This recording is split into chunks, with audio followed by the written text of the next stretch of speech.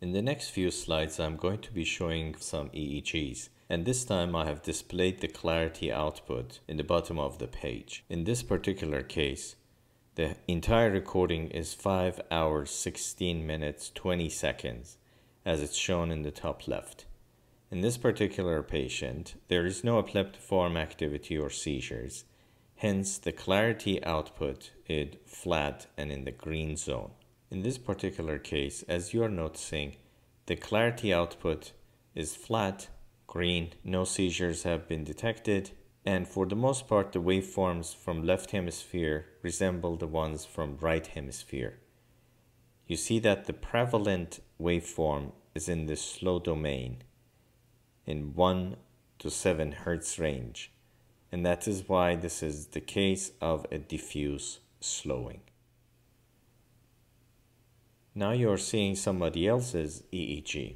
This EEG is 6 hours, 9 minutes, 12 seconds long, and you're seeing that the clarity output is quite concerning. This is the case where we need further attention right away. Pay attention to how the discharges in the right hemisphere are sharply contoured, periodic, and rhythmic discharges, and at times evolving. This is another concerning case.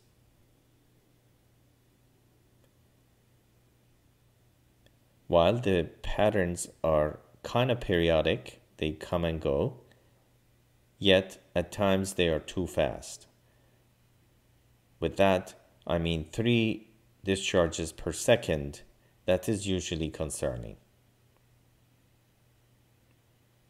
Yet there is no evolving pattern. There's no seizure per se, but these waveforms are just too fast.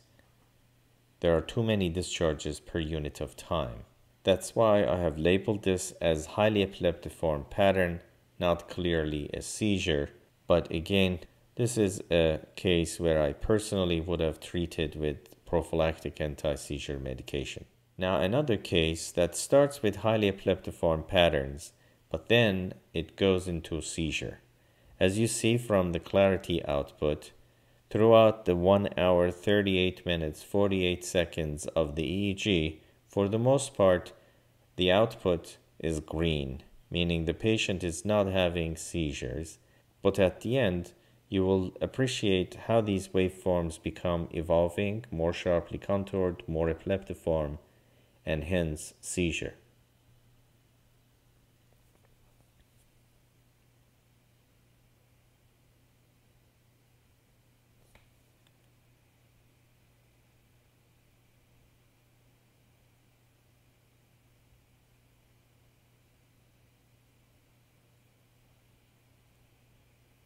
Here you will see the buildup of seizure activity, which also becomes generalized to both sides of the brain, and this is the case of a status epilepticus.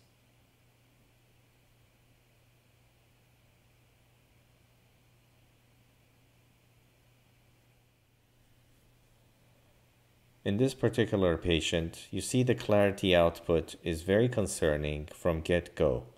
Right after the recording starts, you will see that the left hemisphere is showing continuous seizure activity, and that is when clarity algorithm detects it, measures it, and that is why the line graph in the bottom of the page is trending upward, meaning that the burden of seizure activity is going up.